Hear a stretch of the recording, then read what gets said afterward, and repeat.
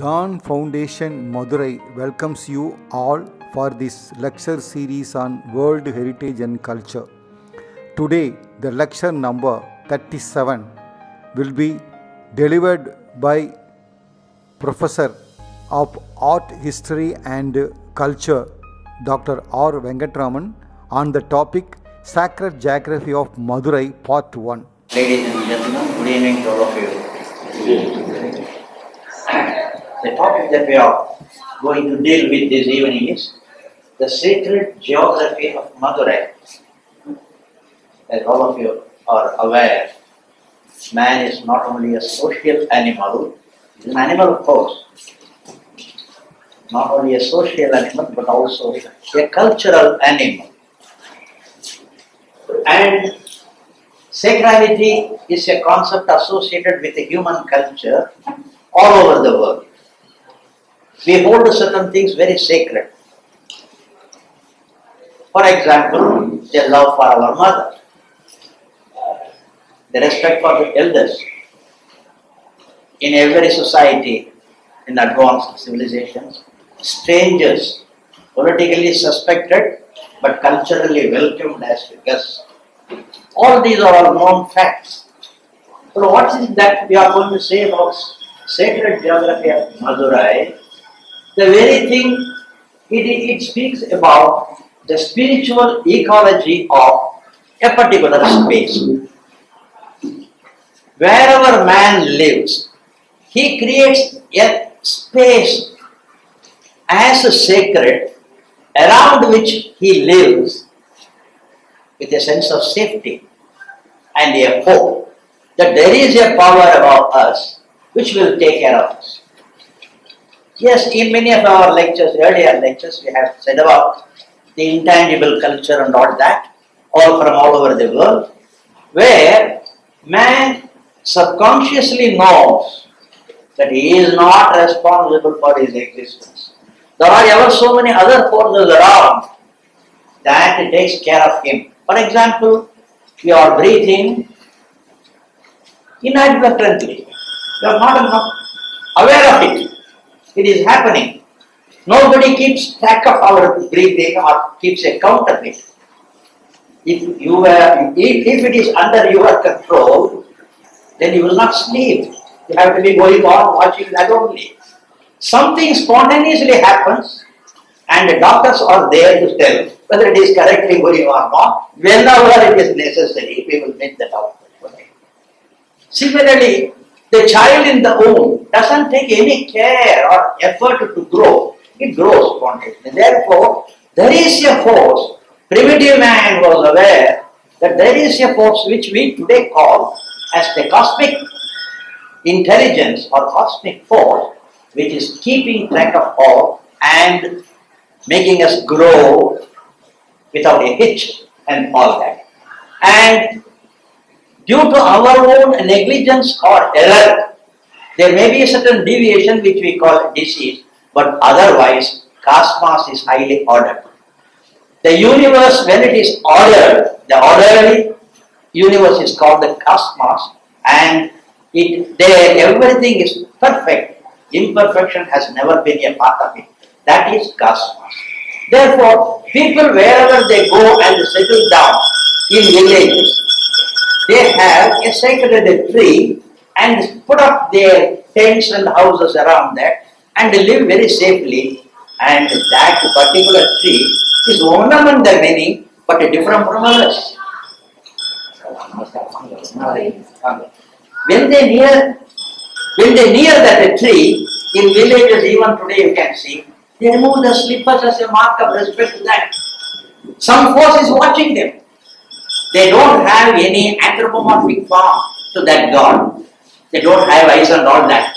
Okay, but the tree is a sacred tree, and not only in Tamil Nadu, all over India and elsewhere also, you have sacred trees.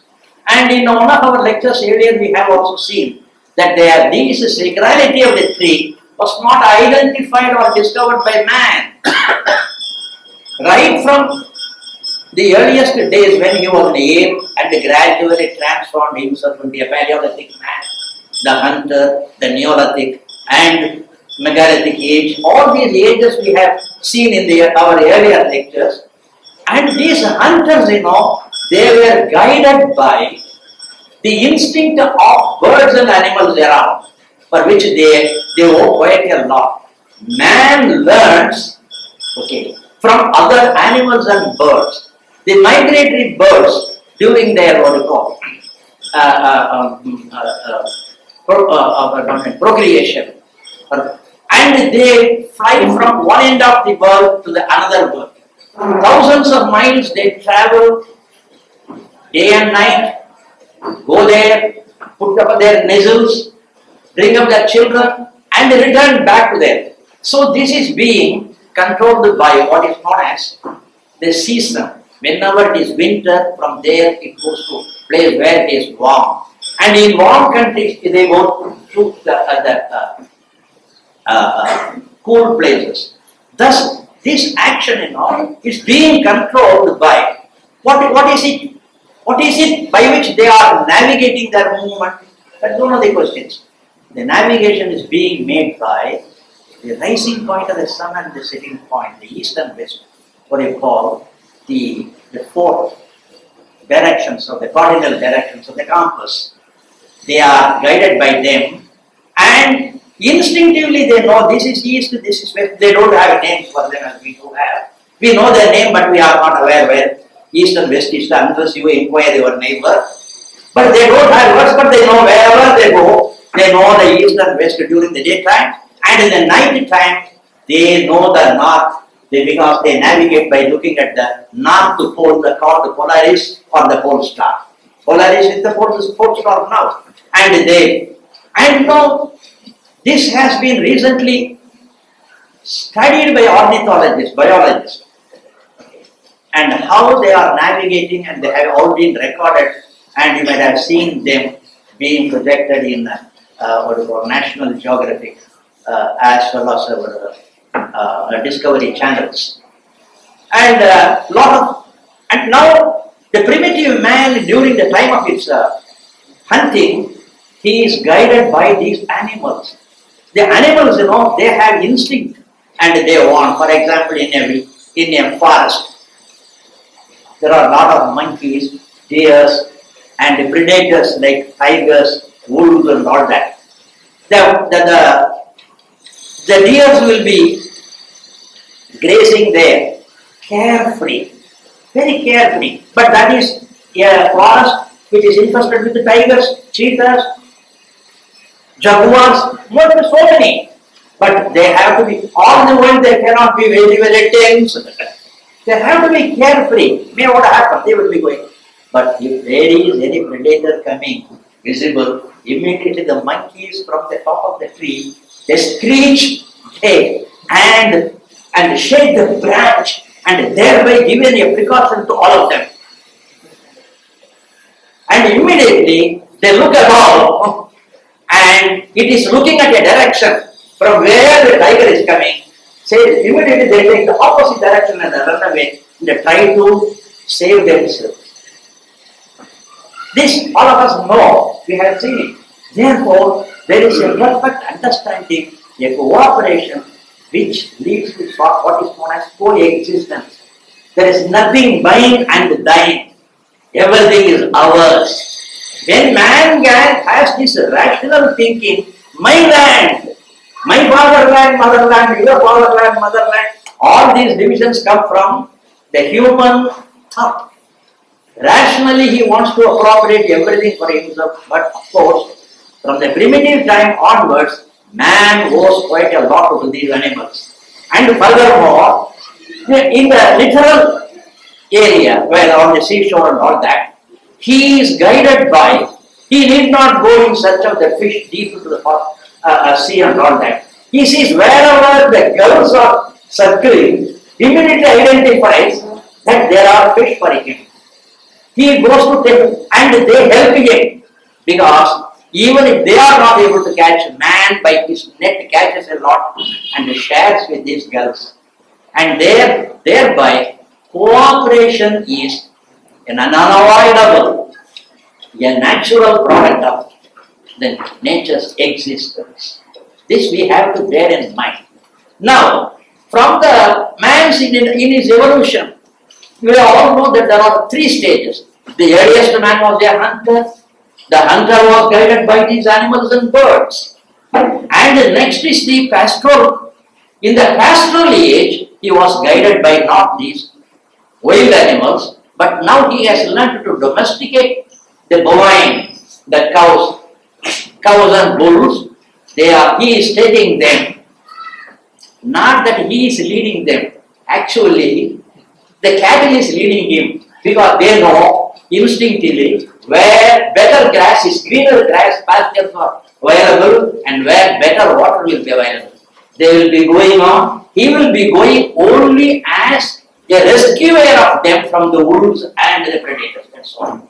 He will be having some sword or a tambu, a long stick and all that too. And now he is guided by them. He is going on and using their wealth, thus a sort of coexistence, a sharing.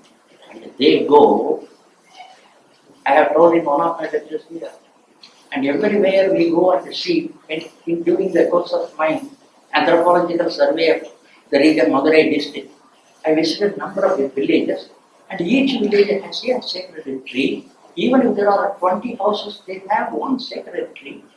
And the moment I went there as a student, of architecture, religious architecture. For me, temple means you must have an architecture.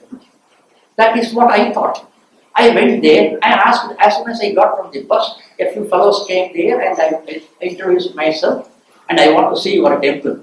Yes, we have a very good temple, come on. They took me.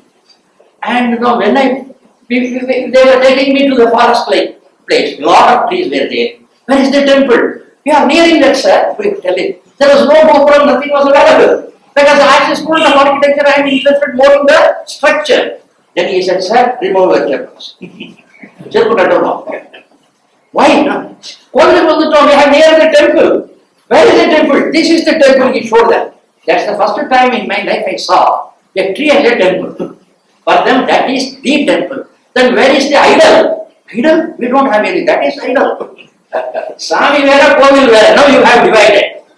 You have a statue as a Sami or a lingam as a Sami and you have structure as a temple. We are divisive. We are not unifying. Understand? Nature is naturally unifying, but we are going contrary to the direction of nature, dividing. For science that is essential, but for a happy living that's not. Okay, in philosophy you can do it, but no. In religion we have to integrate all the people. And then he wanted me to leave, and I went and saw and asked, which is the Munji, where will you make the puja? We don't make puja, once in a year we will come. And he showed the eastern direction. There was a what you call a platform like thing. Here we will offer a goat to the God once a year because he is taking care of us all. So the problem is not over. Now another problem starts. A temple need not be a structure, it can be a tree. That problem is solved. But why this? And in this village, they had a particular tree as a genus or a species. In another village, another species. There was no uniformity. And then, in one place it is tamarind tree, Puliyamaram. In another place it is Vepamaram. That I can understand. In many of the places we are associated with Kali or Mariamman. Different. There is no tree has been spared as sacred. Each village has one or the other. Ultimately, almost all the species of trees known in Tamil Nadu have been held as sacred either in one place or other. Am I making the point clear? Now my problem is, how do they find this particular tree is sacred? The local people couldn't understand. Well, we couldn't reply my question. Well, I didn't bother, but however it was at the corner. And 2 or 3 years afterwards, when we were going to a place called Peru, and near the Peru, we found in that village a huge inscription containing the names of 8 villages. It was written in an old script. And we were three, a group of three people, we have gone there, and two of them could read inscription, I could not read inscription. And they read it. The local people immediately gathered, what is it written? And these inscriptionists, they began to read, and some of them were cutting jokes. நிறைய பேர் வந்து பார்த்துட்டாங்க, எல்லாம் மண்ணை கட்டிட்டு போயிட்டாங்க, யாருக்கும் படிக்க முடியாது. That have been written by God, you can't decipher. That's the jokes where they are cutting. But suddenly, when one of the professors, Madurai, started reading the name, sir, that is my village name. Thereafter they became very silent, took it very seriously. He read 8 names, 7 of which they were able to identify. Yes, this village is here, that village is there. The 8th village, we do not know. We have not heard that village in the vicinity. Well, now, again, problem. Whom to ask? Then they said, sir, we have an old man in our village. He knows so much. He is around 82. My age, no. No, at that time I was only 50. Okay. He is 82 and he knows quite a lot. Probably at 82, some people know a lot of things. And he said, you can consult. But the problem is, he goes to a coma-like stage for 2 or 3 days. Suddenly he will wake up, ask for a cup of coffee, and he used to give the coffee. After drinking, he again goes to sleep. That is the problem. If you are fortunate, okay, you wait here. Tomorrow or the day after, he is likely to wake up and ask for coffee. You ask your question. If you are lucky, you can gather the answer. Well, fortunately for us, when we were speaking, that man woke up, asked for coffee. Okay, therefore there was no need for me to stay in that village for long. And immediately these people introduced me to him, and he drank the coffee. When another man has come from the village, you see, that is what is known as hospitality. He gave him some strength. The man started speaking, which was a great thing for the local people. He never spoke anything except coffee. For the first time, he asked coffee. I have given him coffee. Then I said, Tata kudichito nalla irundhathu. Enna vandinga? What brought you here? Then I told, இப்படி நாங்க பார்த்தோம் 8 இது பார்த்தோம் அந்த பேர் இல்ல இப்படி 8வது பேர் எங்களுக்கு தெரியல. Immediately began to sob and weep and sob. Don't tell that word. And he said, after when he restored balance, he told us, I was born in that village. We don't need, once there was a smallpox like thing, and the entire village had to vacate. The God left us, and from the tree it has gone. The tree fell down 2 or 3 days back. It was a bad omen. Subsequently, there was a smallpox. We all left the village. Our God has left. Thereafter, we migrated to many other villages. Now we don't remember even the name of it. It brings ill luck to us. Okay. Well, then I wanted to turn the topic towards good luck. So he was speaking about good luck and became very bitter. Then I told him, sir, all right, in every village you have a sacred tree. How is it that you identify the tree? In this place there is a tamarind tree, there is a plantain tree, in another place it is neem tree. We don't discover God. The cows discover. This is the first time he told me. He is very informative. The cows discover. We are grazing the cattle. You will be going on, grazing, you will be following. We will take shelter and rest and follow. But wherever he goes and lies down under a tree in the forest, we will immediately identify that is a sacred tree, number 1. Number 2, there will be plenty of water and grass will be available around. Therefore, the groundwater and the safety of the place is identified by the cow, one of the cows. All the cows, they lie down. We can't urge them or spur them to get. We don't do it. We give utmost respect. They are our mothers. Then we stay there for 2 or 3 days. If they go nearby, again they come and lie down there for 2 or 3 days. Then we think this is the place for us. Therefore, where have we to settle down? is decided by not man, but by the animal, and it knows instinctively. We dig well, we get plenty of potable, excellent water. This happens everywhere. That is how trees have been identified as a sacred tree. Now this geography is the sacred geography. Understand? For them, the space becomes a sacred. Geography is a subject which deals with the earth, its undulations, its tanks, water sources, hills, this are all that, But sacred geography has a new dimension. The sacredity is not there in it. It is in the fulfillment of the desire of the man. He needs something which is being offered by the land to him. The land is held by man as a sacred. Like we all are familiar with the phrase that beauty lies in the eyes of the beholder. Beauty lies in the eyes of the beholder. That's how I was able to get married. That poor lady saw some beauty in me and accepted to marry. Thereafter the story is different. That's another thing. Okay. So some defect in her eye. Marriage happened. So beauty lies similarly. Sacredity lies in the eyes of the man, the viewer. Thus we see it. This is what we are going to see today. Now, as far as Madurai is concerned, immediately I came here in 1976 as a lecturer in the university. I met many people and inquired and jotting a lot of notes. And many of the people, they said, "Sir, I am from Ramnad district. Sir, I am from Kanyakumari district." And the last posting was in Madurai. We wanted to have here, we got our retirement here, bought a piece of land, built a house here. What makes you here? I see, this byway is not dependable as much as you, the Kaveri. Chulavinga, don't say. This is Meenakshi Patana. Our mother will take care of us in our old age. I ridiculed at that time. Now I believe it. Okay.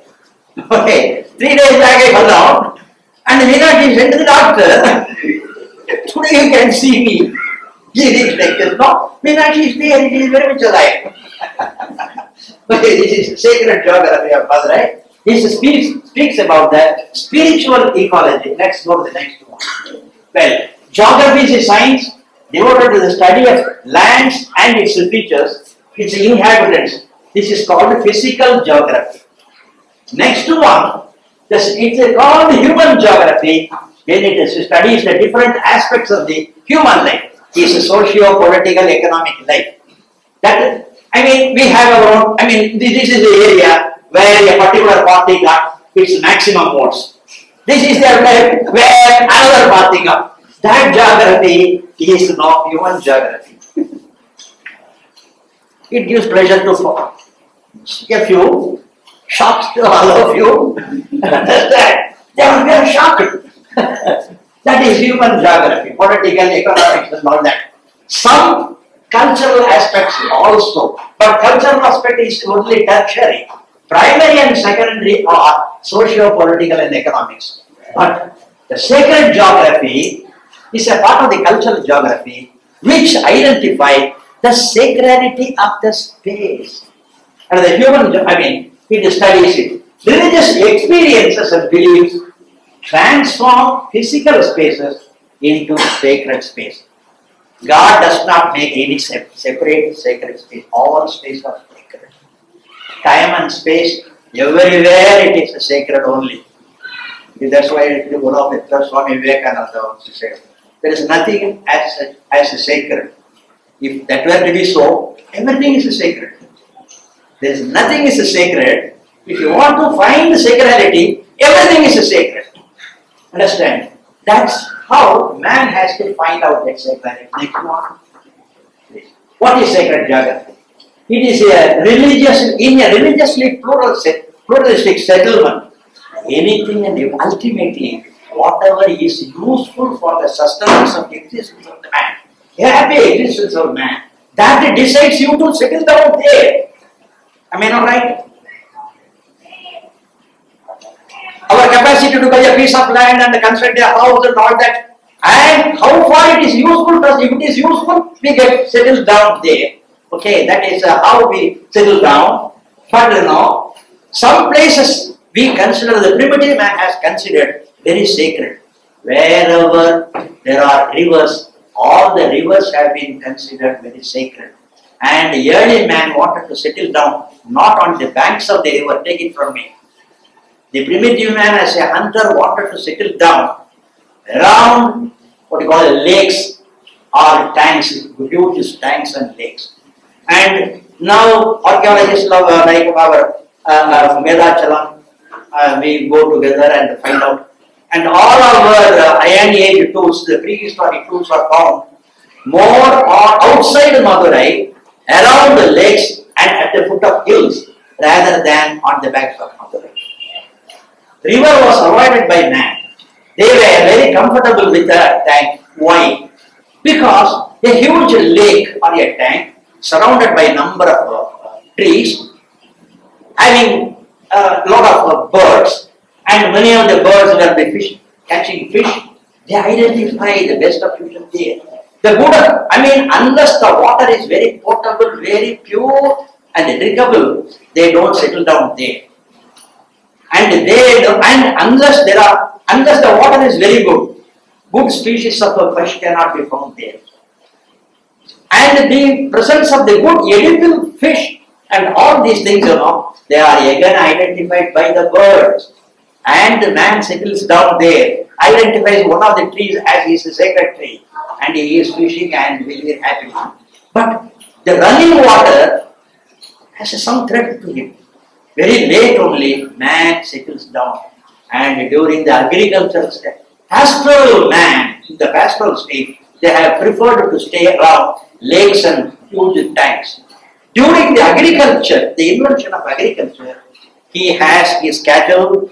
Now he has discovered that on the either side of the river, there are a lot of fertile land, they can easily cultivate. He settles down there. Therefore, the settlement of man on the banks of the river is only very late, historically speaking. Prehistoric man preferred always, again I will tell you, repetitive, of course, please excuse me, on the banks of the lakes only. Well, now, and for them, any hill is very sacred.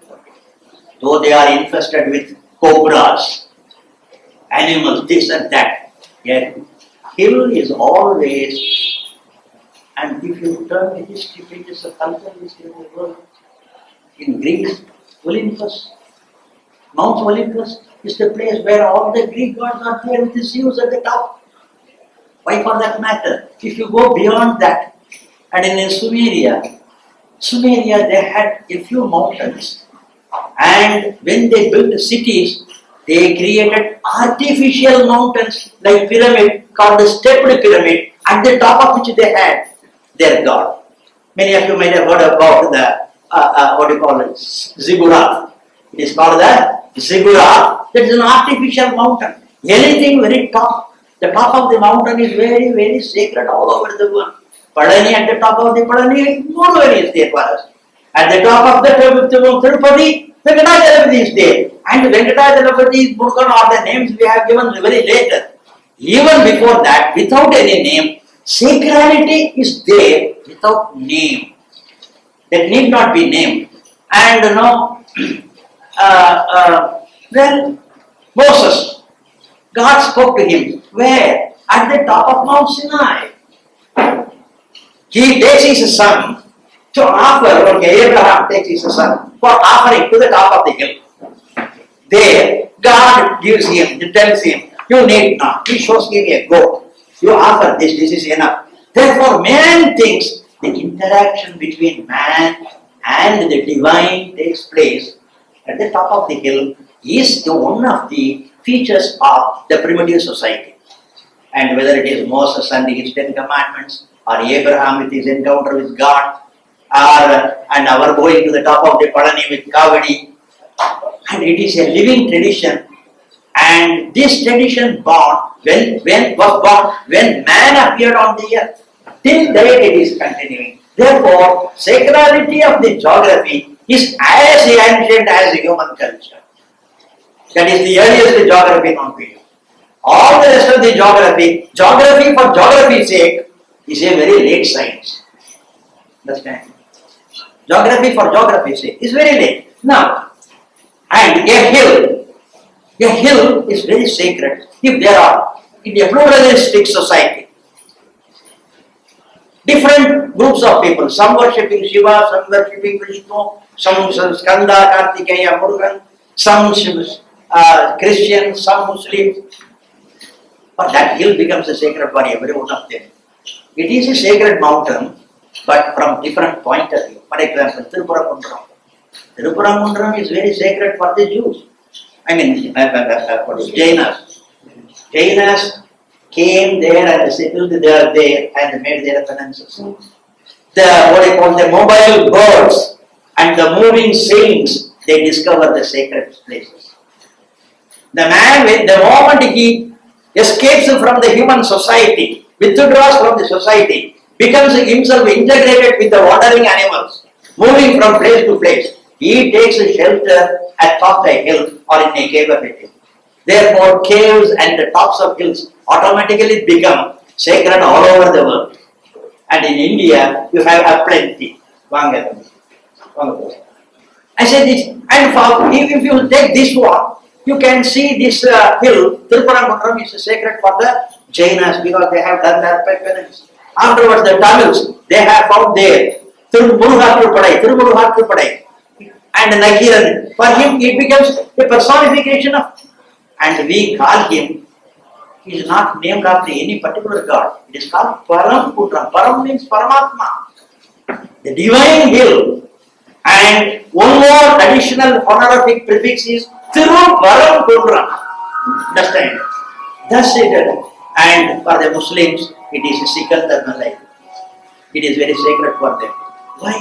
If you take up that, what do you call, hill in Jerusalem.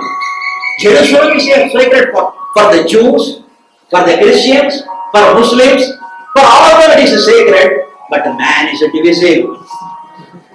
Again, now, even in the sacrality, they are dividing and fighting, and one is upon the throat of the other.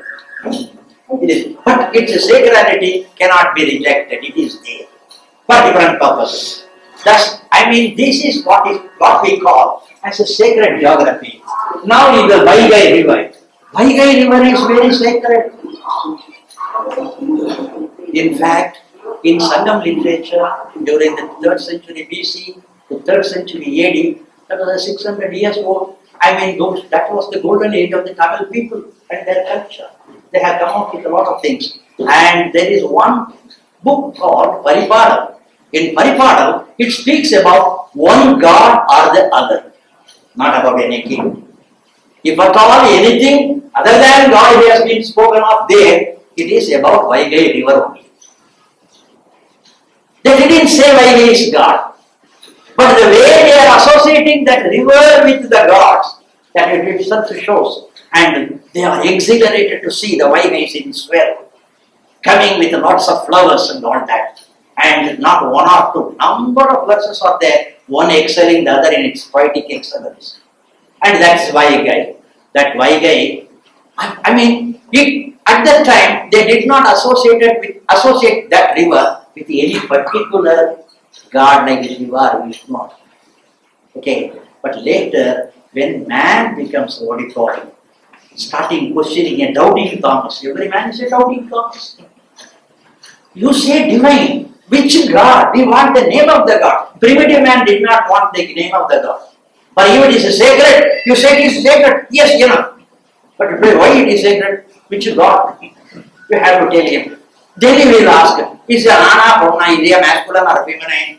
You have to say masculine or feminine. Does he eat? Yeah, he will eat. Then he goes on asking questions. Then he must have a bathroom, but has he anything? That question was also asked recently. Not that I am asking, that was, if your God is eating, he must have a bathroom also. Then he will go to ease himself. This is a modern man. Primitive man doesn't question. For him, instinct was, or I will say, not instinct. Much more than modern man is suffering from intellect.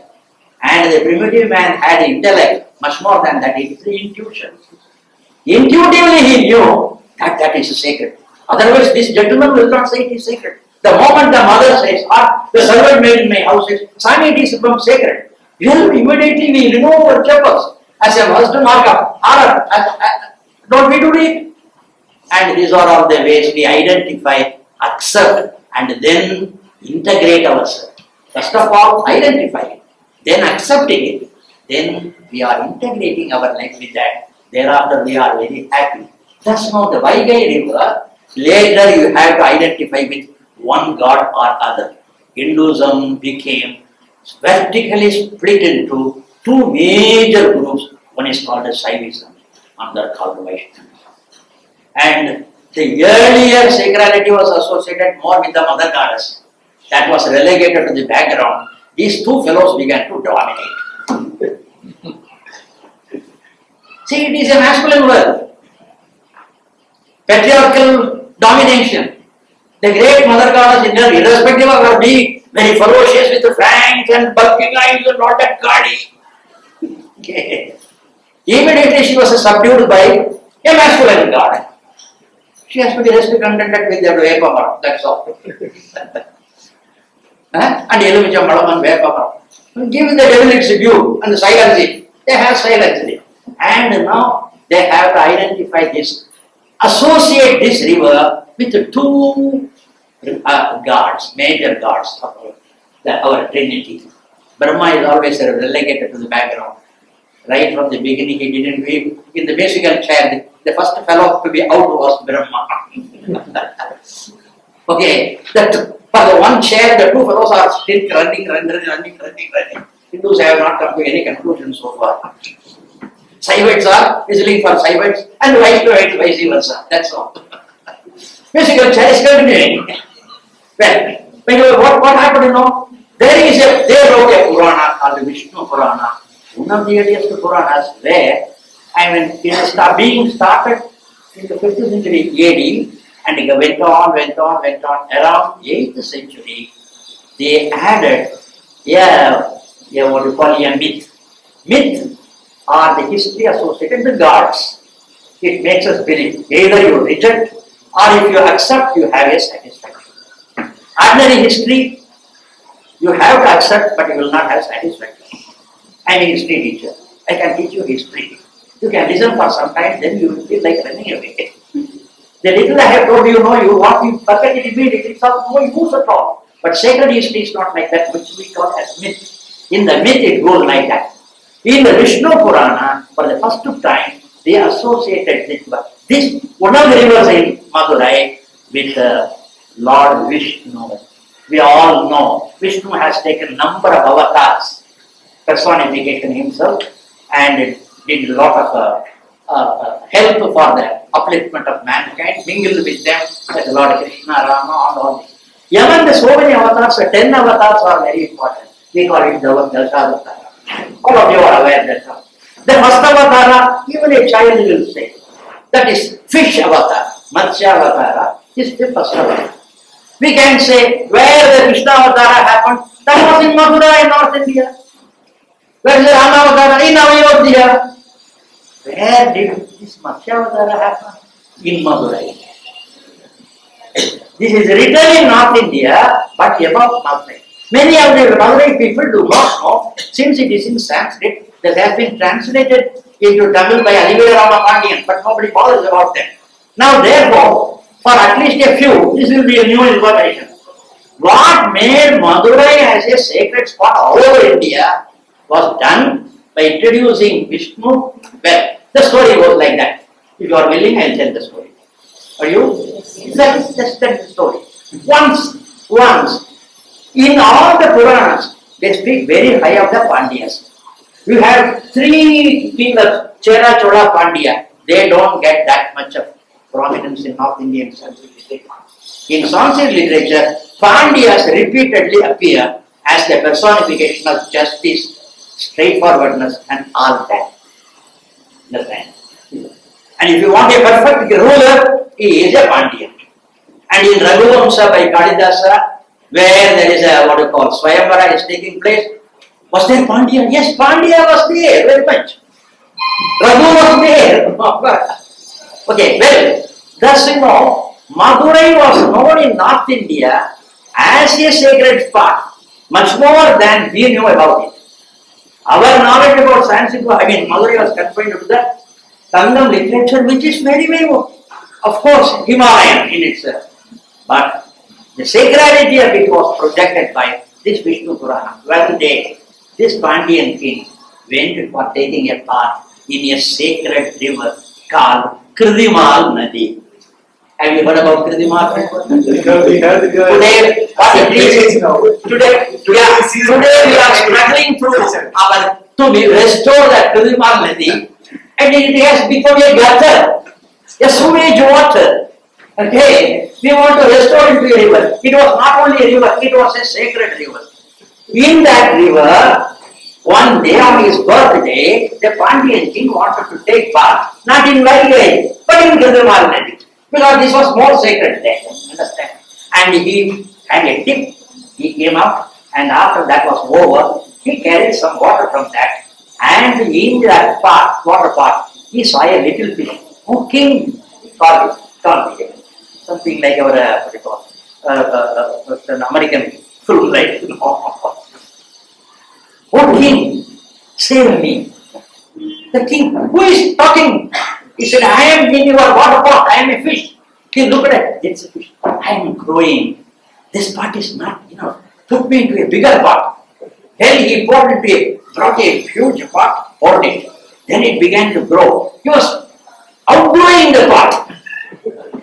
Then he had to bring a bigger one. Then where shall I leave you? Then you leave me, you are the lord of the sea. You are the lord of the sea. Take me to the sea. He takes it and leaves it in the sea. It jumps into the water, takes the form of a whale-like thing, and looks at it. Blessed you are. You have saved me. I will save you. There is going to be a great deluge. Okay, at that time I will save you. Afterwards, there was a great deluge. There was a great deluge. The entire earth was submerged except this region, and the Pandyan was already warned by that god. He came with his kith and kin, built a huge bill. So the Noah's story, something like that, is found here. And not only that, he takes another king from North India. His name is Manu. And he tells the fish, he is dragging the ship and they are taking to the deep sea. And at the turns, oh Manu, if you want to know the science of good governance, the art of good governance, the Pandya is nearby. Ask him, he will tell you. So Manu learns it from the Pandyas to be how to be a good ruler. All this happens, and at that time the Vedas were kidnapped by some Asuras, and this fish chases them, kills the Asuras, restores the Vedas, and hands them over to the kings there. One is Manu, another is Pandya. The story is over. Thereafter, everything became alright. So this tells, in a way, registered a sort of history which took place at that time, because there was a time when Vedas were challenged by the Buddhists and Jainas. As we have been telling in our previous lectures, Vedas are the poetic vision of the world. They saw it as a poetry, like the Sangam poems. In Sangam age, there was no philosophy. If you want to see a philosophy, it is a philosophy born through the poetry, poetic philosophy. Poetry, the vision is the integral vision of the poem. Again, I will say philosophy is divisive. Okay, and the poetry is integrated. And so in Vedas, they are an integral vision. And here, Jainas and Buddhas, they were the greatest philosophers in India. Their contribution to ethics and logic is mighty. The Hindus did not contribute to those two levels.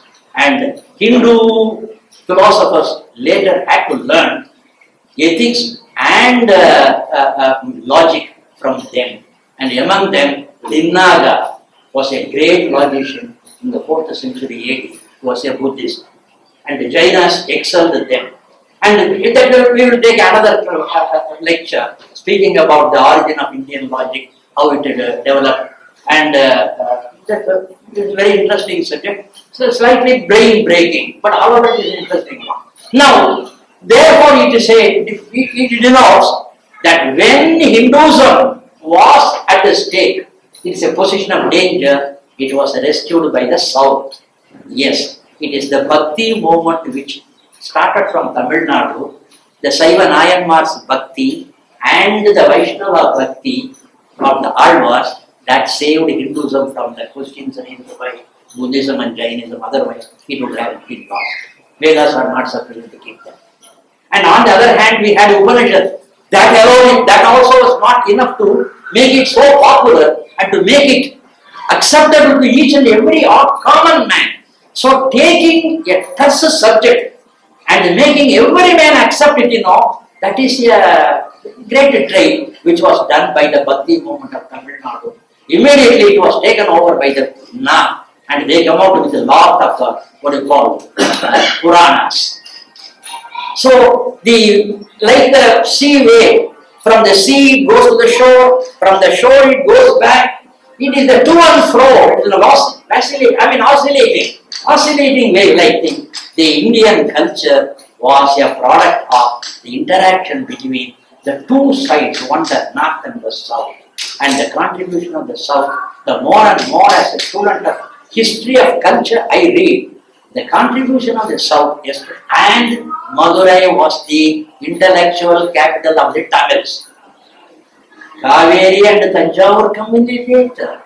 The river may be earlier, but its sacrality and all that, that comes only with from the times of the imperial Cholas. Before that, the fulcrum of, or the what you call, the pole around which the wheel of the Tamil culture was revolving, the pole or the axis was that Madurai and the Pandyas.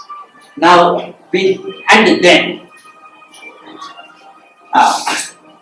okay, the sacrality augmented by the then the sacrality of the city was augmented. Now, people began to come and settle down in Madurai. The king Pandya had its, thereafter they wanted to construct it. Now, identifying sacrality is one thing, understand? Constructing sacrality is another thing. You can construct a sacrality. How?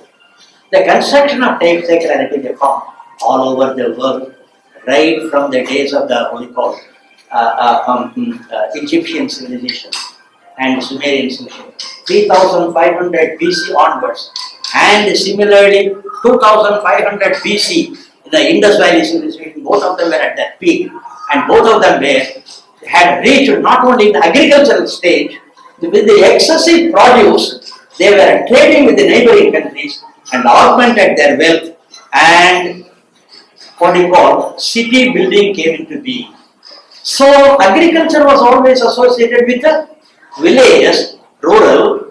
The urban development comes in from 3000 BC onwards, all over the world, including in India, and there cities came into being. O is one of them, and the Nippur, all the Urs in Sumeria, which is the modern what you call Iraq. They should have been speaking the Dravidian language, and similarly here in Egypt you have around Cairo number of cities of the pharaohs with the pyramids and all that, and in Indus Valley civilization, Mohenjo-daro, Harappa, so many 52 and odd cities have been discovered by the archaeologists and in all of them they see a pattern. They have been oriented towards exact east to west. Not only that, east-west orientation, and the north is pure, it is fixed. How do they do, how they find it? And that is another thing we will speak about in another lecture, how the east and west is being, it is called Dikparishechana, and that is a part of our Indian culture also. And everywhere, this orientation towards the east and west of the, and on the side of the river by the river, and creating a temple as the center of the city. This is how they started creating a city. That is the fourth stage now. Next one. Yeah. The sacred geography enables us to see the landscape through the eyes of our ancestors and helps us reconnect with the natural and the spiritual world once more. Today we see it as a tree, a hill as a hill, a river as a river. But our ancestors, for them, they were all divinely charged, divinely loaded. That divine charge is something that we have to restore. It has been in some corner of our mind, but we feel ashamed, shy to tell about it. Lest we will be taken as obscurantism, they think. It is not obscurantism at all. Next one. Well, today, not only hills, wherever you see a huge boulder balancing somewhere atop a hill, that places were considered as a sacred during the medieval period. We had been to the player. We had been to Aritapati. The moment I went to Aritapati, there was a hill. Atop the hill there is a stone like this. There, in the 7th to 9th century, Jainas have established their sacred center, and that Saivites have their sacred center. We must all see that place. Once we will all go there. And one of the earliest Shiva temple in South India was built there. And it's a history you must know. I mean, that is included as a part of Madurai. Now when I am saying sacredity of Madurai, one thing I fail to define, what is the area of Madurai? What is the border of Madurai? I say, you have what you call the education district, of so many districts. Revenue district, police district now. For the sacred Madurai, in Tiruvalayada Puranam 49 it has been said that there was a deluge, then the city of Madurai comes. There the deluge story already we saw with Vishnu. When the deluge was over, then Shiva appears here, and one Pandyan by name Rajashekara Pandya. You see, and the temple was there intact. Everything is disappeared, the hills are there, the temple. And which is the area, boundary of my. And immediately, Lord Shiva asked one of the serpents on him. He is always around with the serpent. Serpent, show him the. Okay. And the serpent has the poison, olive oil. Okay. It makes an immense circle and shows the boundary. The northern boundary is the Rishabhagiri according to the Sanskrit tradition, which is nothing but a Vadagar Koil. Vadagar Malai is its northern boundary, and Tirupuramundram is its southern boundary, and the eastern boundary is Tirupuvanam, and the west boundary is Tiruvedakam. Now you have to say, all the rest of the places where the Jains were there, they come, and this is the sacred Madurai. So we learn one more point today. What is the sacred Madurai and what is its boundary? It has been said very clearly, accepted. And in all the subsequent texts, this has been repeatedly said. The next one. The next one. Now, the Great Pyramid at Giza. Now the archaeologists are making sense. And they are integrating not only with the eastern and western point of the sunrise and sun, moon and Mars, but also with the stars. In the pyramid, from inside, through the two holes they saw, one of the what do you call holes is directed towards the Sirius. Sirius is a star. If you look at the star sky, we have millions of stars. The prettiest star is called the Sirius star. That is called Sirius.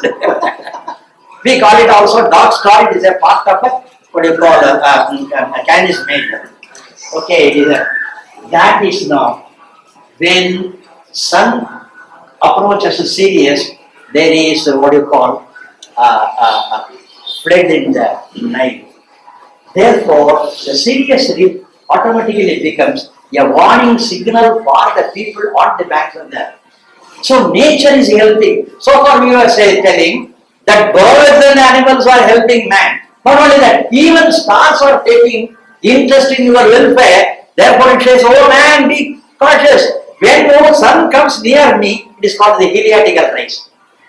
Heliacal rays is nothing but every day when the sun rises, you know the morning star.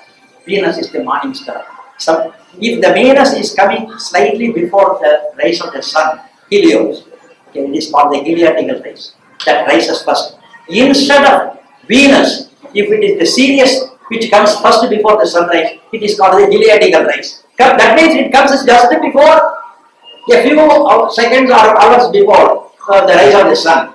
Then immediately they take the cue. They will be observing, Sirius is rising now just before sun. Therefore, vacate.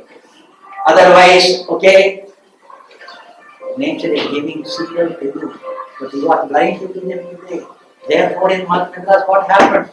And what is its consequence? Understand?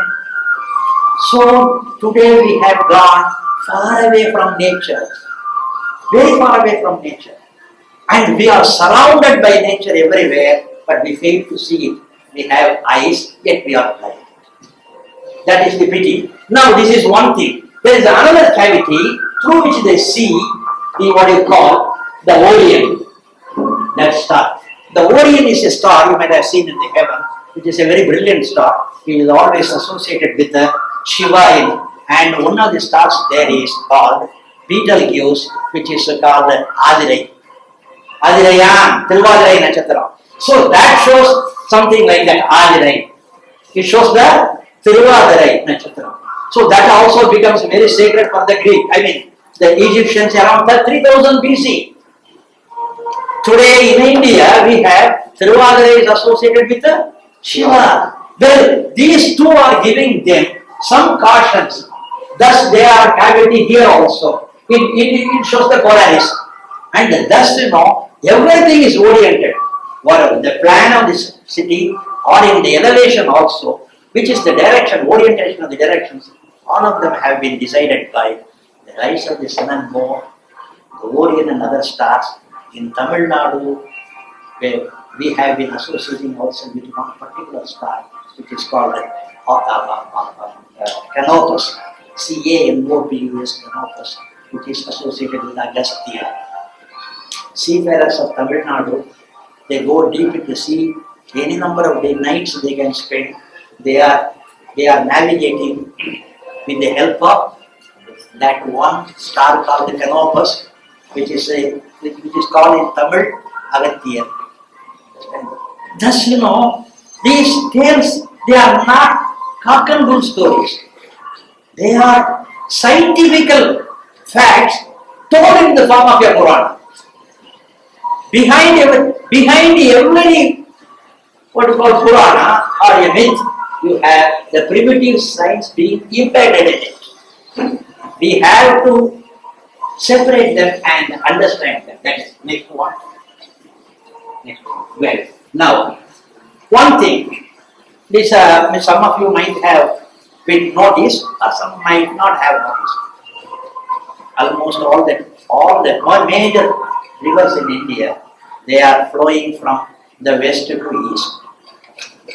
North-south flow is very rare unless it is returning.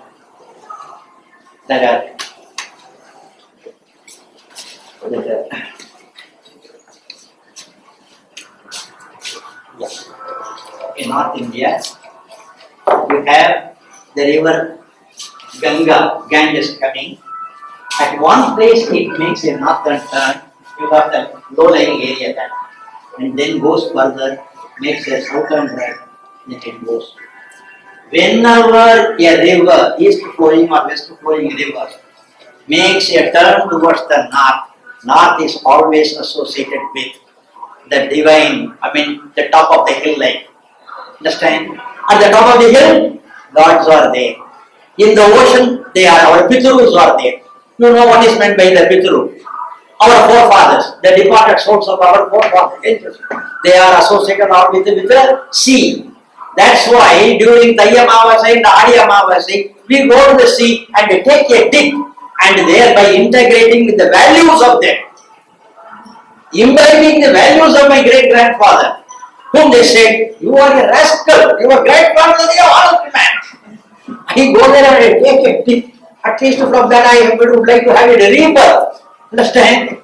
Therefore, this is very much there among the people of the South India, in Tamil people. Taking a bath in, and many people they have come with the problems to me. I told them, go to Rameswaram, take a dip. If possible, on a Tayya Amavasai or Adi Amavasai is superior. And you will have the problems solved.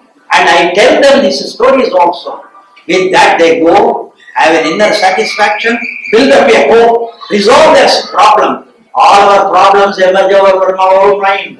The solution is also there only. Don't go about groping for solution outside, you don't get it. But people like us will show you the direction. You do it. They do it, they get the benefit. Understand? This much of knowledge. And whenever it moves towards the north, they build a city here. The city is a sacred city. Kashi is one. Now this is Ganga. Okay. Flowing Ganga flows northward, still northward, then turns again towards east. This whole space, makes this is Varanasi, the Kashi, as a sacred river. Not only that, at the northern part, you have what you call Varuna river. It becomes the northern boundary. It makes the holiest river. Now take this. In Madurai, you have two holy rivers. One is like a Ganga, your Vaigai, and another one coming and joining here is our Kridimar. Therefore, to the sacred geographers of the Hinduism, the Pandits, for them, what Varanasi, Kashi is in North India, the same is in the South, but with an added value. An added value in South. Why? What is that added value? The Thiruvilayadal Purana. That he didn't play there. The Lord Shiva played so many Thiruvilayadal Purana here, made it is a chosen home. Because we believe God is in heaven. That is the first house. But more preferred house is at top of the Kailash. Still more preferred place is there in South. Everyone will be vying. Some say it is Chidambaram, some say it is Tiruvalur.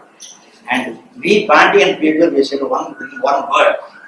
He might have slept in your place for some time, but he played here ever. He might have spent one night in your place, but he has been always throughout here because this fellow was defeated by one lady called Meenakshi, and both of them they played here. They are still playing. This belief is very strong here. Understand? One of the Thiruvilayadal is I am speaking, you are listening patiently. It is a great Thiruvilayadal. Otherwise, after the hall must have become empty. It is the grace of God. Okay, that is how. Now, this is one thing we have to do. Now, when we went for archaeological survey and all that, we three of us, and in Tanjore, near Tanjore, Kumbakonam, we found a place named called Thiruvalamsudi. Thiru is on the way. Valamsudi. The river Kaveri, which was going from west towards east, makes a Valamsudi. That means she is coming from this side, southern side. Then what that place must be sacred for? Sacred for the main Pitrus. I told this place must have been very sacred once upon a time for the Pitrus.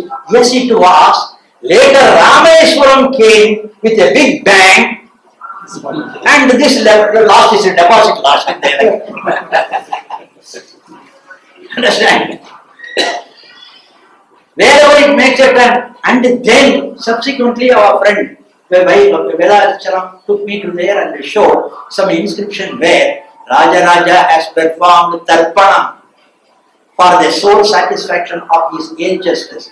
And following him, his own son, Rajendra, then Kulotunga. Am I right? They have left the inscriptions telling that we performed it here. Understand? For them, it is not Rameswaram. What is Rameswaram to pan-Indian level? For the Cholas, the Tiruvalam Chudi was the place to meet with or interact with their ancestors. Am I making? These are all little facts, but the little drops make an ocean. These little facts, when you are putting together, and this will enhance your vision. When you see, go to many places, you will naturally be tempted to see. Though not you, your children. That's why I ask people to bring their children here. They will urge you. They will go to you. Father, this is the river is turning this side. Understand? Thus we have quite a lot to be brought to light yet. But we are showing some outline directions. That's all. Next one. And they say Ganga is going in there. Next one. Yeah. Now, it has become, recently it became a rage among the scholars to study the sacrality of these places. Sacrality of these places. Thank you. 100 journeys for the spirit. Now, you can make a journey anywhere bodily, but the sacred geography alone makes you take a journey of the spirit. So, that journey becomes two types of journey. Outer journey for making money, seeing the places, enjoyment of that, okay, satisfaction and all that. For political reason or social reason. Something like that. All these journeys were made for trade and all that. That is called outer journey. But simultaneously, every journey you have to make two phases. One is the outer journey, another one is the inner journey. Whenever I go to Trichandur, of course, the seashore, the beautiful position, but I make it a point to go to the place where Savior was there. Saint Savior was there. Palayakaya.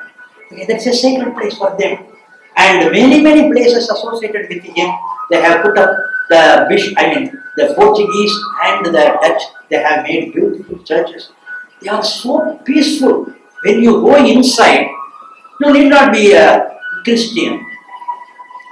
A Hindu, the amount of spiritual peace he will find out inside the Meenakshi temple, much more than that, because at least here is noise. The noise is augmented by microphones. There is no such thing. Very peaceful, you can see that.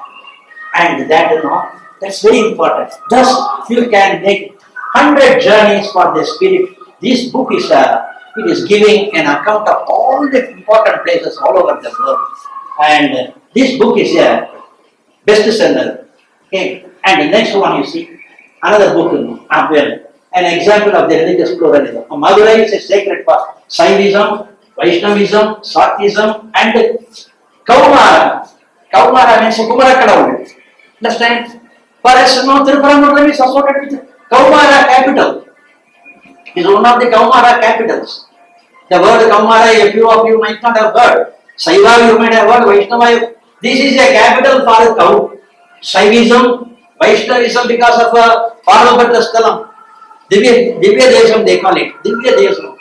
Okay. And one is our Adagar Malay and another is the Kudal Adagar where Periyalvar came and sang and God immediately approves. And it was here he speaks about Vishnu. Pallandu, Pallandu, Pallayaratandu, Valga. So we have heard God blessing man.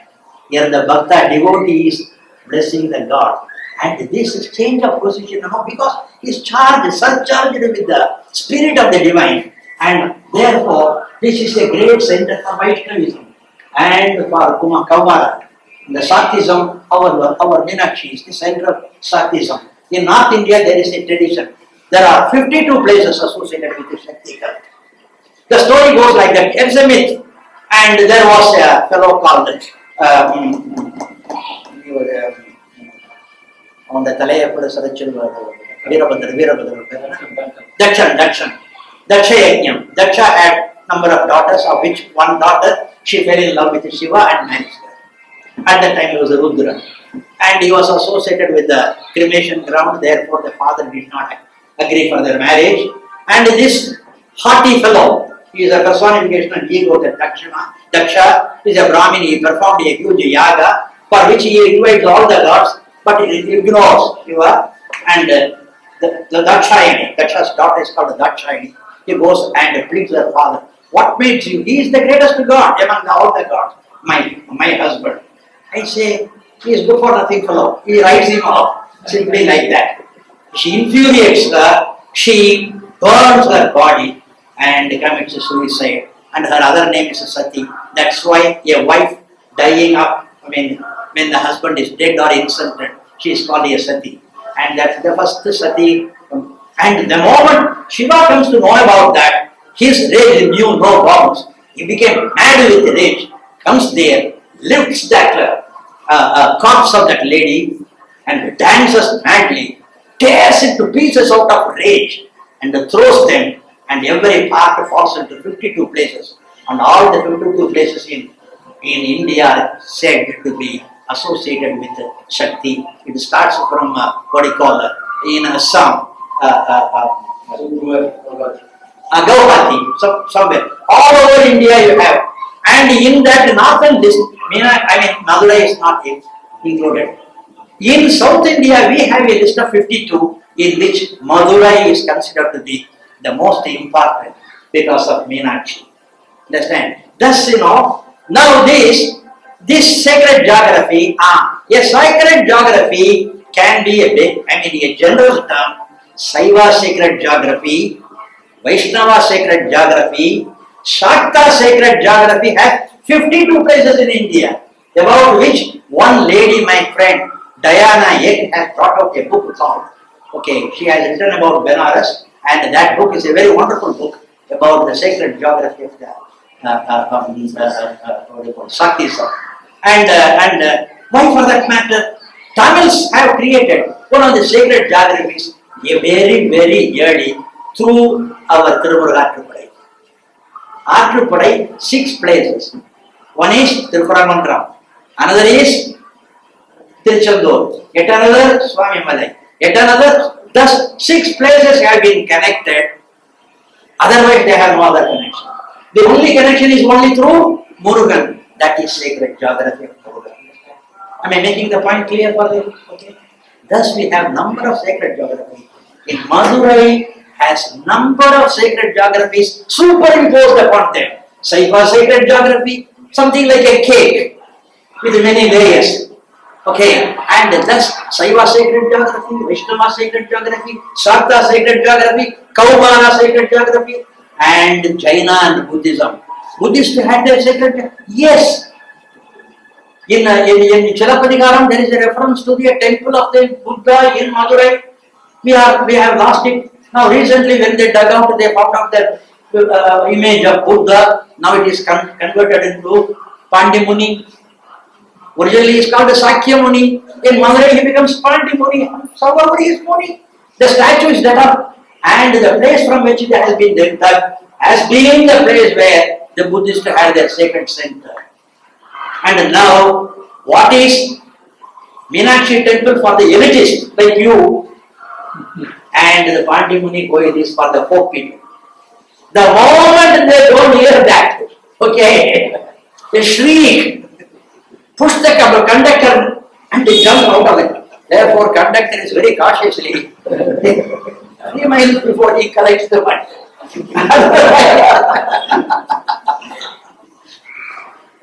He knows the effect of the sacred geography. The conductor is always very alert. That's one. Well, next one, sir. Well, Madurai sacred for the religious harmony. Our Lady of the dollars. You have that வடக்கு தெருவு அதுக்கு பேர் என்ன சொல்லு? வடக்குளை. It's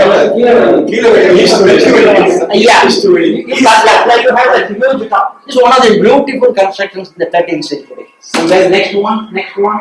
And you have excellent mosque for Hazrat Qazi Sayyid. The Kazimar Tirunelveli, you have that mosque also. And this hill also, Sikandar Malai, for them it is not Tirupparamandram. Tirupparamandram is for you and I. For them it is Very sacredness. Thus, Madurai has layers of sacredity.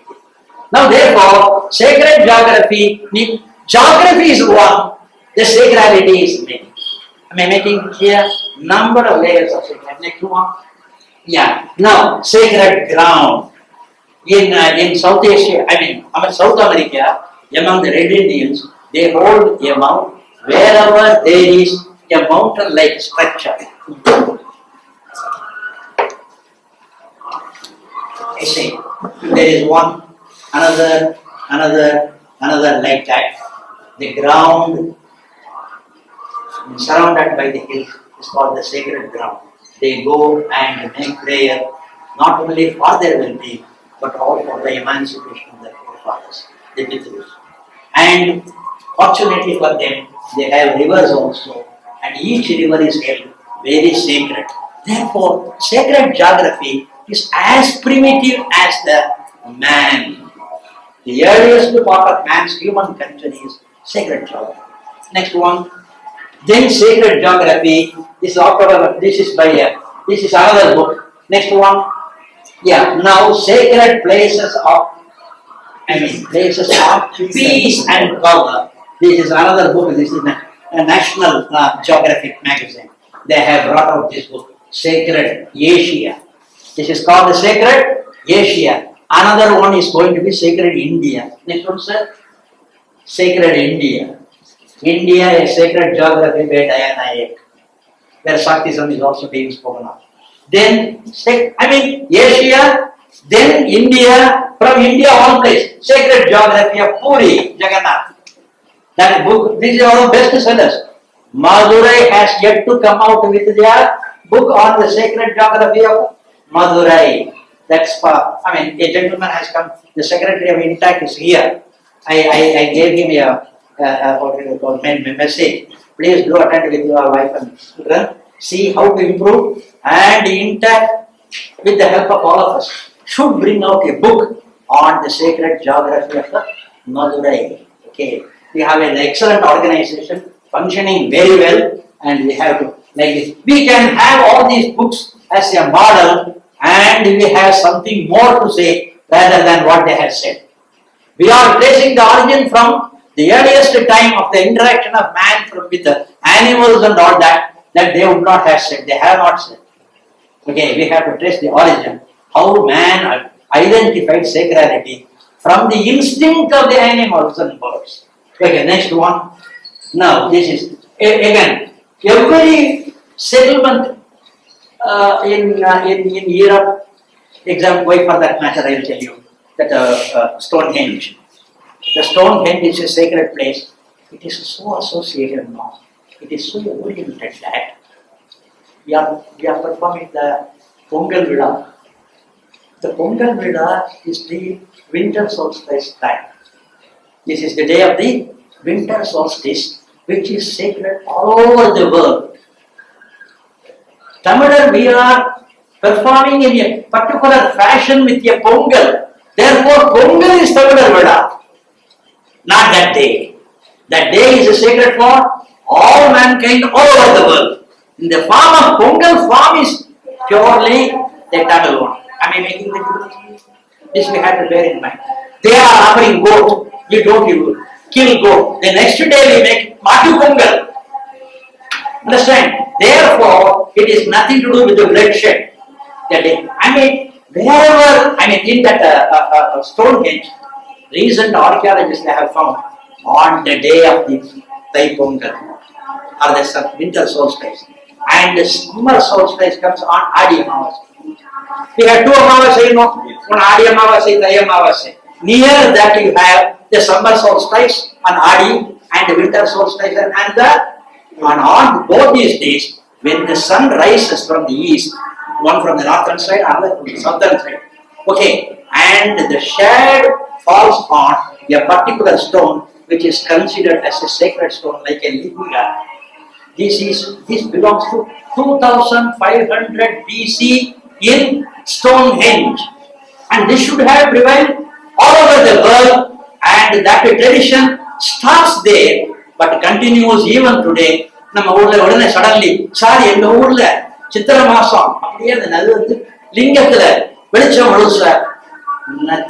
Nothing new. This is actually the most ancient sites of the man all over the world. And the Tamil people also did it. They are continuing even today as a part of your psychology. By making it, but why building a church and all that, we do not know. But in the case of the mosque building, in one of our lectures said, all the mosques, okay, and it has to be facing towards the prayer, there will be a slot, and the slot must be directing your vision towards Mecca. So all visions are converged on the point of Mecca. Okay, that is in the case of Islam. But here, they have to, all these rays of the sun must converge on this particular point, which is something like a linga. Even today it is happening in India. I mean, making it, that is a vestige of the sacred, or an emblem or a signal of the sign of the sacred geography. Today, since we are broken off from the tradition, we consider this as something very wonderful. There is nothing wonders, sir. We have lost the connection. The purpose of our lecture is to sensitize us about our own culture and to create an interest in them and to visit those places and make a note when it. We do not make a note of them at all. The simple thing, the simple thing. Just now I told you, for the sacred geography is very sacred for the Muslims. Muslim architecture is not ordinary thing. In one of our lectures, I quote, on the 28th of May, today 21st of May, 22nd, 28th of May, sun is exactly on the zenith above that Kaaba stone. Sun casts no shadow at 12 o'clock in Kaaba. That day, if you have to sanctify a mosque, you can build a mosque, have a door, on the western side you will have a wall, and there is a kind of enclave there. That enclave has to be done based upon the sun's shadow cast in your place at 12 o'clock. 12 o'clock, it casts no shadow in Mecca. At the same 12 o'clock, what is 12 o'clock there in your place, because you are on the eastern, okay, what do you call,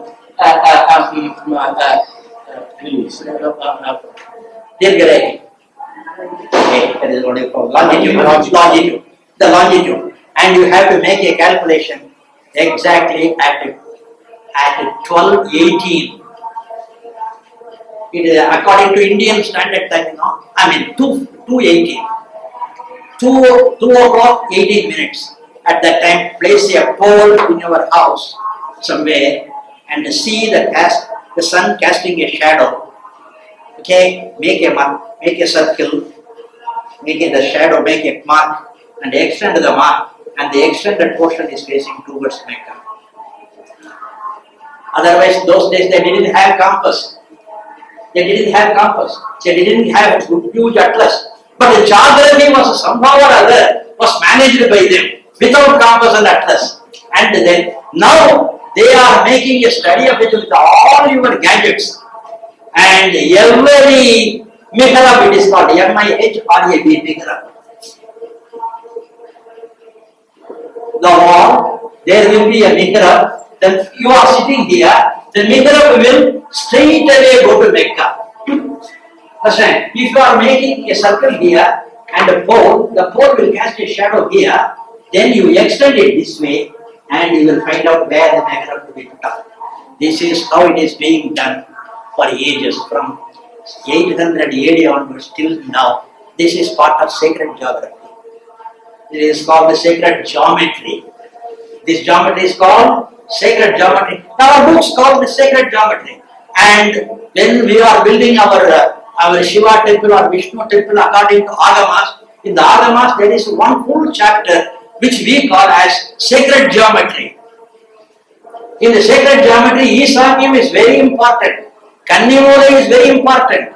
All these factors we have to bear in mind, and it is such a vast subject. Next one, but very interesting. Well, next one. These are all oriented. Next one, Madurai. Madurai, now you have the Vaigai river, Now this is not actually, this is not, on the southern bank you have this Madurai city with the temple in the center, and this, here is this Kirdimal river having the origin, coming, going and merging in the Madurai elsewhere. Understand? Understand? And which city comes to your memory now? Kashi.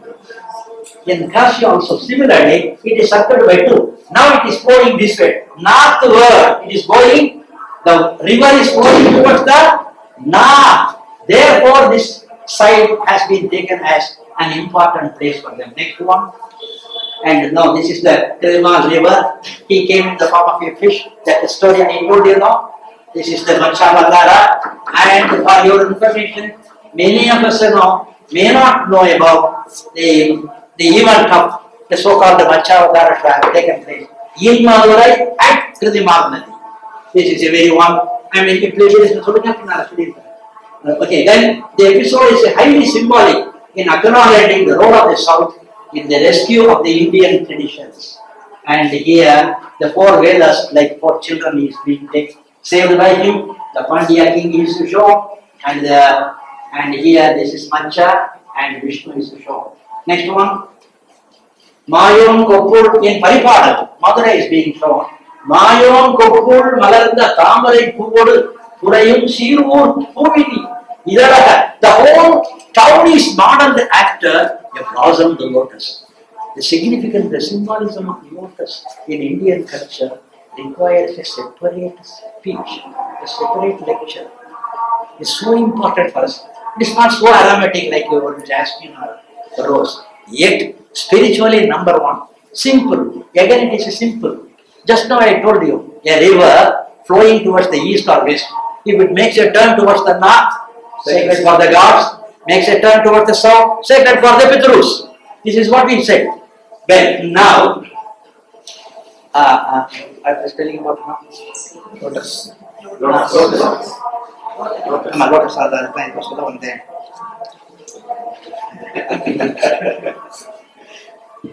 He said, no, doctor said, it is likely to affect your memory. Take care. It's the right thing. Probably for the benefit of the business. Okay. Yeah.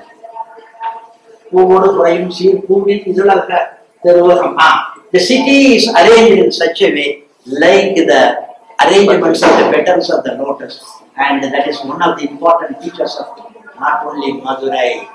Many cities, almost all the sacred cities all over the world, they have a cosmic center as the center, and around it. This is found even in Sumeria. The ziggurat will be the center, and the concentric squares, and will be sticks. And Madurai has been patterned similarly even during the Sangam period, and therefore that is the earliest phase of the urbanization of Madurai. The urbanization is a time when they are sacralizing the geography. The geometry will be sacralized in association with the east-west orientation and all that. Well, next one. Yeah, this is the all cities now. This is called Sarvato Bhadra scheme. You can approach the temple from anywhere.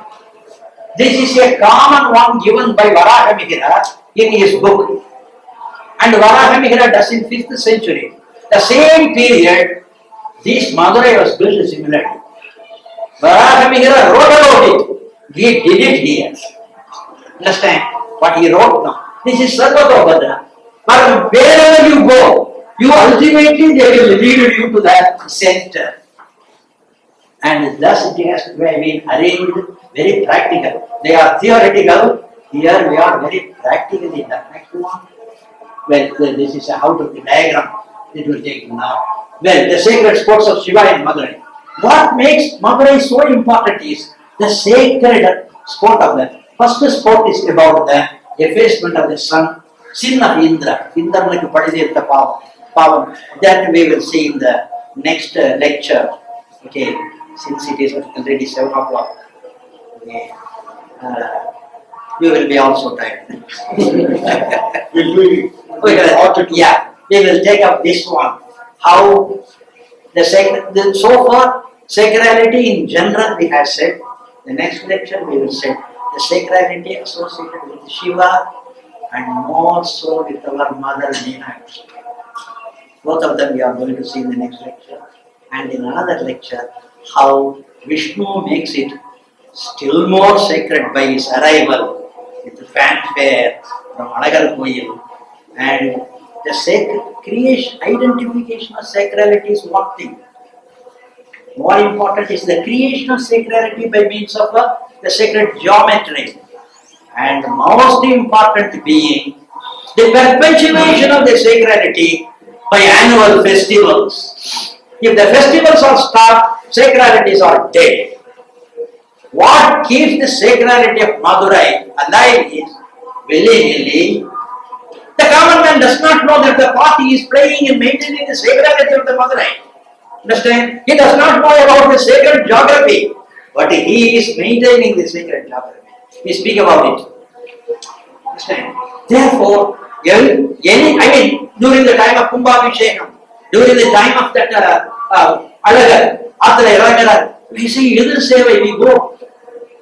And Edir Sevai, when you go and wait for the God divine's arrival for some time, of course we have to forego some time. That time you will feel an experience. That experience makes the ground, the space sacred.